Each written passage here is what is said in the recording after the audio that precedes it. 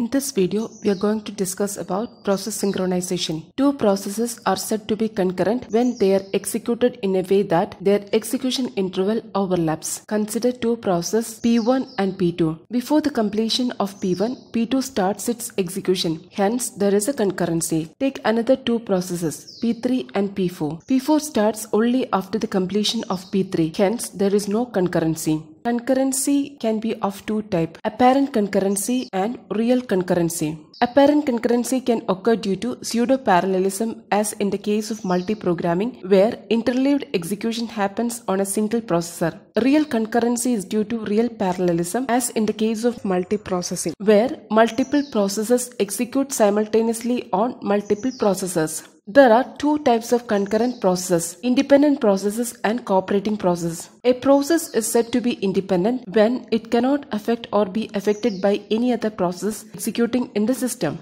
Independent processes run concurrently but without interaction. A cooperating process is one that can affect or be affected by the other processes executing in the system. Cooperating processes run concurrently with some interaction. Interaction among processes can be in the form of process share resources, processes exchange information, or a process must wait for an event in another process known as synchronization. Process synchronization was introduced to solve problems that may arise due to concurrent execution of the process. Let us now discuss about the critical session problem.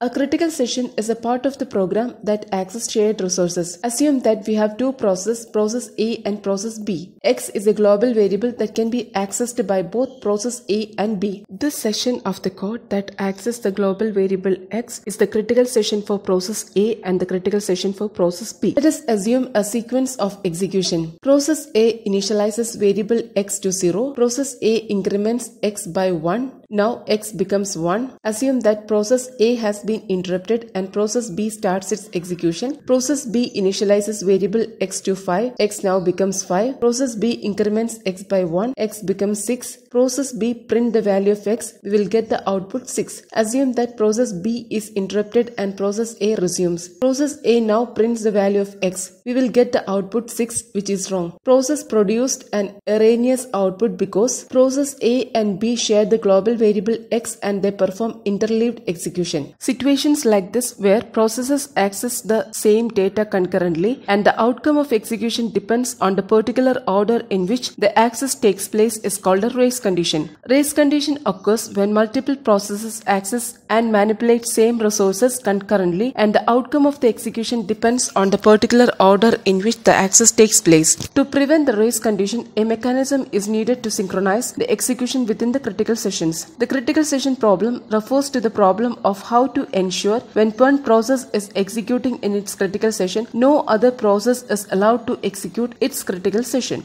Synchronization deals with developing techniques to avoid race conditions. Process synchronization is a task of coordinating the execution of the process to ensure that only one process at a time manipulates the shared data. A solution to critical session problem must satisfy three requirements: mutual exclusion, progress, and bounded waiting. Mutual exclusion means no two processes may be simultaneously inside their critical session. If process PI is executing in its critical session, then no other process can be executing in their critical sessions. Assume that we have three cooperating processes P1, P2 and P3. Assume that P1 is executing in its critical session. During that time, P2 and P3 are not allowed to execute their critical session. Similarly, when P2 is inside the critical session, P1 and P3 are not allowed to execute the critical session. And also, when P3 is inside the critical session, P1 and P2 are not allowed to execute the critical session. So this is known as mutual exclusion. At one time, only one process is allowed to execute the critical session. Progress means if no process is executing in its critical session and there exists some process that wish to enter the critical session, then only the process not in the remainder session can participate in the decision and this decision cannot be postponed indefinitely. That means no process outside the critical session should block a process from entering its critical session. Take three processes P1, P2 and P3. Assume that no process is currently executing the critical session. Now assume that P1 and P3 wishes to enter their critical session. P2 is currently executing in their non-critical session or the remainder session. Among P1 and P3, only one process should be granted permission at a time. Which one should enter the critical session first? This decision should be made between P1 and P3. P2 should not involve in this decision as it is executing in its non-critical session. That means P2 should not block P1 or P3 from entering their critical sessions. Either P1 or P3 should be granted permission to enter its critical session within a finite time. This is known as progress. Third requirement is bounded waiting. A bound must exist on the number of times that other processes are allowed to enter the critical session after a process has made a request to enter its critical session and before that request is granted. That means no process should wait indefinitely for entering the critical session. Assume that P1, P2 and P3 wants to enter the critical session. P1 is granted permission and executes its critical session. On exit, P2 is granted access to execute its critical session. Again, P1 may request access to enter critical session. While P2 exits from the critical session, P1 may be again granted the permission to enter the critical session. P2 may again request the critical session. On P1 leaving the critical session, P2 may be granted permission to access the critical session again. This can go on indefinitely and this leads to a situation where P3 is blocked from entering the critical session indefinitely. Bounded waiting condition should be satisfied in order to prevent such a situation. We consider the same situation with a limit set as 2. P1, P2 and P3 wants to enter the critical session. P1 is granted permission and execute the critical session. When P1 exits, P2 is given permission to execute the critical session.